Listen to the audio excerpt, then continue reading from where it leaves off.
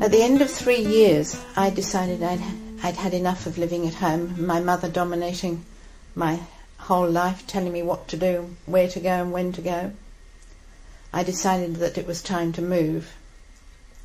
So at that stage I left Preston and went and worked in Braintree, Black Knockley Hospital in Braintree in Essex. That was a big change and a real cultural shock. I lived in a hostel, nurses' home hostel, because it was way out in the country.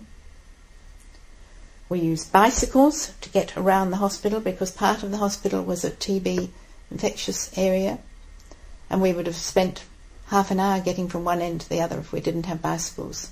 So we used bikes to get around. There was a man in charge who was the superintendent, who, as far as I could work out, never did any work, but he was the superintendent. And though he wasn't expected to work, he was expected to superintend the rest of us.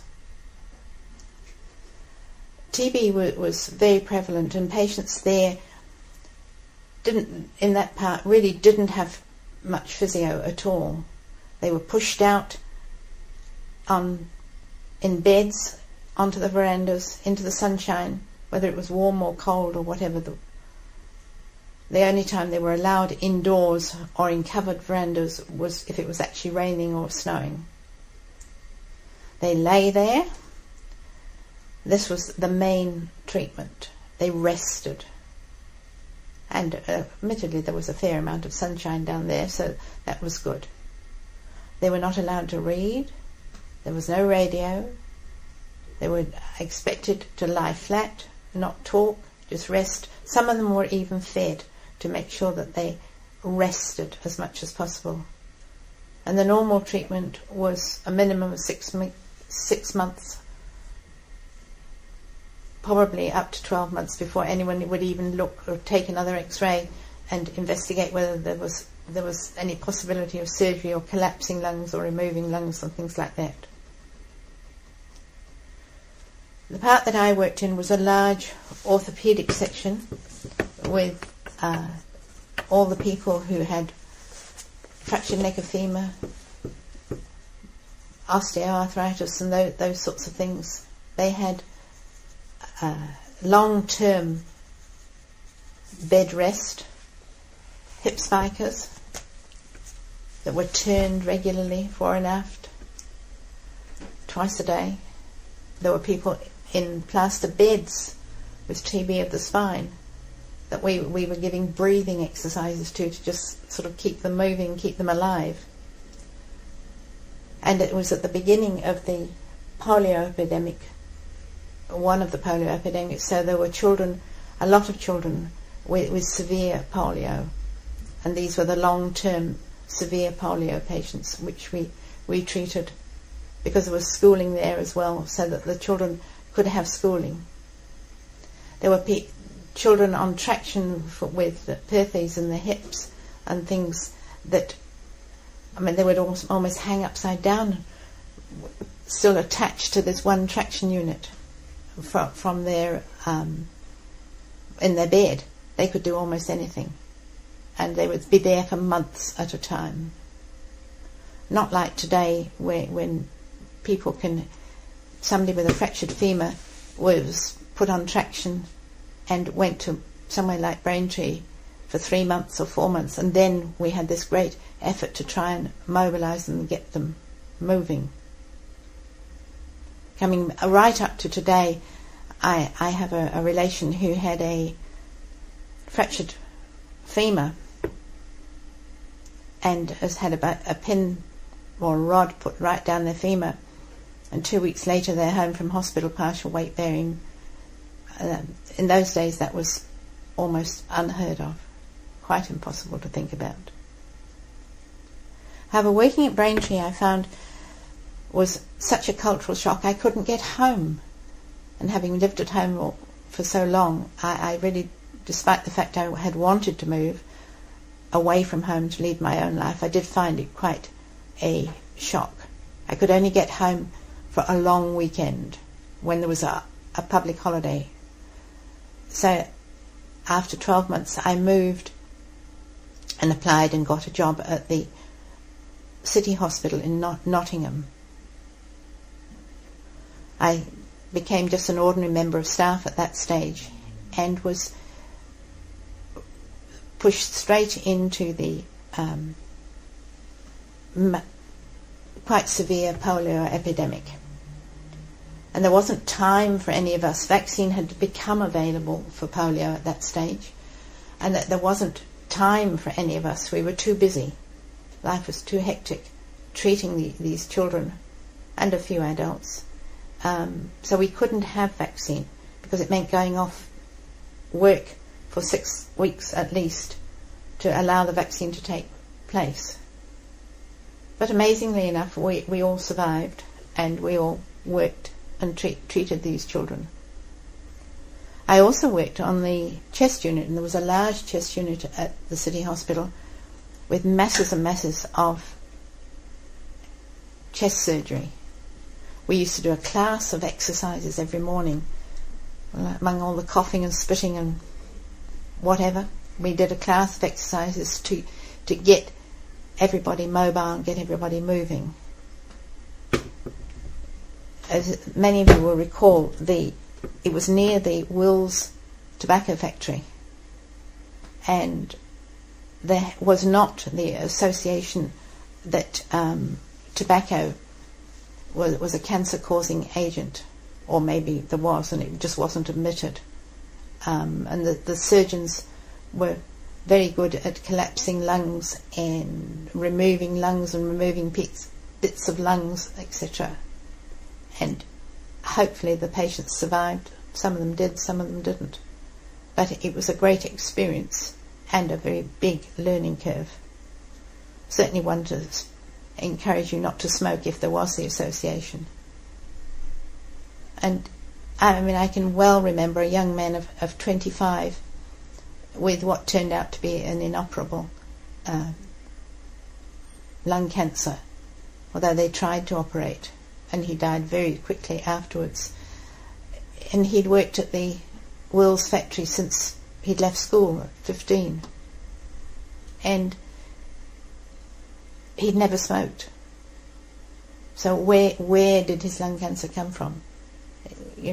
It was one of the big questions that everybody was starting to ask, but no one ever produced answers publicly. Reflecting back, I now think that possibly that there was the knowledge there, but nobody was prepared to admit it because everybody smoked.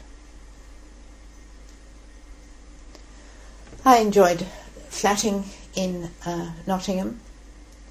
I had a little flat, a very modern flat, above what was called a spiv tailor's, men's tailor's shop, where all the suits and jackets and things had that large angular look and padded shoulders, etc., down to a thin pulled in waist. It was opposite a pub, and I had to go through 3 other people's backyards to get to my own back door, or my own door, because I had a separate entrance. Most people had their entrance through the shop. I was one of the privileged few of that block because I had an inside toilet. I even had a bath. Most of the shops in that area, most of the homes in that area had one cold water tap, either inside or outside, and a toilet across the backyard. So I was considered the rich. It was a cobbled street with a tram every 3 minutes, and all the beer was delivered by horse and cart to the pub opposite. So you can imagine it was fairly noisy.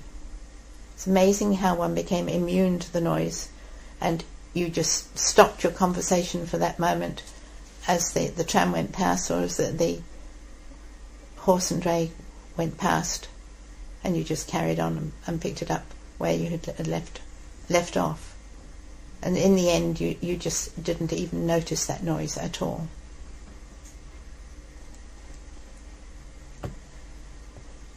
Eventually, I was working in there, and I decided that I needed to make changes. My brother was very interested in my going to Canada, as he was married and had a young family at that stage, and he wanted to emigrate to Canada, and he thought that I would go to Canada, and if I went to Canada, then he and his wife and children could move to Canada, and we could be somewhere near, and I would be a companion to Margaret, whom I was very friendly with. But at that stage I decided I'd had enough of family dictating what I would do, and I decided it was time that I made my own decisions and moved. Can we stop now? Ready? Yeah.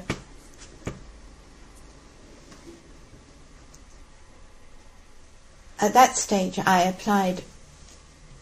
started making inquiries, and I applied for a job in the Colonial Service for a job in Hong Kong.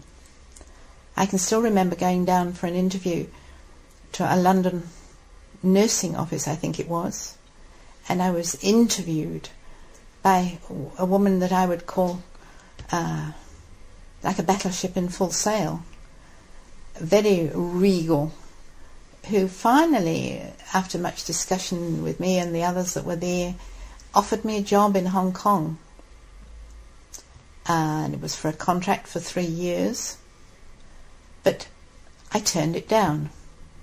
She was really, really upset and decided categorically that there was no way I was to be ever offered. She would personally see that I was never offered a job in the Colonial Service ever again. However, I had already decided that New Zealand sounded a nice place, and I thought I was trying to find out more about New Zealand. And in those days there was nothing about New Zealand. I could find books in the library that were dated in the 1930s, absolutely nothing at all about New Zealand. However, I wrote to the physiotherapy board in New Zealand to ask what was the possibility of jobs, and to ask what was the possibility of getting registration in New Zealand. That seemed a very easy process. My qualifications in England were just transferable, etc. So there was no problem there. And I was given a list of jobs that were vacant for a fairly senior person, as I had become assistant superintendent in the City Hospital in Nottingham during my time there, and therefore I was going to be eligible for a more senior job in New Zealand. I was offered a job at the Wellington Hospital in the chest unit, as I obviously had experience to deal with surgery. I was offered a job I was told there was a job in Gisborne, in Ashburton, and in Invercargill. They were all charge physio jobs, apart from the Wellington Hospital one. At that stage I had this great dilemma, but I thought, well, knowing how difficult jobs were to get in England even in those days, I applied, sent off applications to all the jobs. Within 3 weeks I had offers of all the jobs. They would all accept me just on merit on my CV that I had written out and gone to great lengths, etc. There was the quandary: what was I going to do now? I obviously couldn't accept all the jobs. I didn't know anything about New Zealand. where was I going to go? I turned down Wellington Hospital because the contract there was for 3 years, and the other contracts were only for 2 years with a fare paid one way. Well, I don't know what made me choose Invercargill, but it seemed perhaps a more logical place to go. Gisborne looked as though it was a bit out on the map, and Ashburton perhaps was, looking at the map, was not quite such a big place. So Invercargill it was. So I accepted the job in Invercargill with my fare paid, wrote and said that I would be willing, and they were going to pay the fare. Were they going to send me the money and I was going to book? No, the letter came back, the passage was already booked, and a month later I was on the boat and on my way. This was absolutely devastating to my parents, and probably to me as well. However, I departed from Southampton and spent 5 weeks on a boat on my own. Didn't know anybody there. I had virtually no money.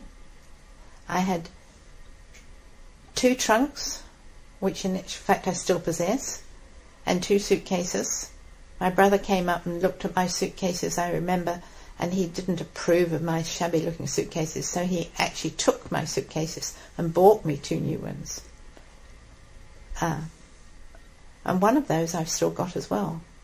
So that they although they're not the more modern type with wheels or anything else, they've stood the test of time, and I still have junk stored in them out in the garage. So 5 weeks on the boat. I think I probably felt seasick almost every day. I don't know whether it was nerves or whether it was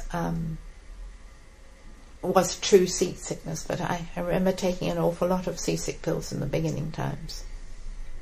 And we came through the Panama Canal, stopping at Curacao for an hour or 2.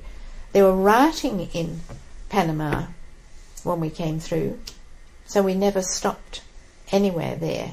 So we had 5 weeks just solid on the boat. I remember feeling so restless and so needing to move, and not just used to sitting around and doing nothing. I really felt quite frightened that I would never ever walk or never be active again.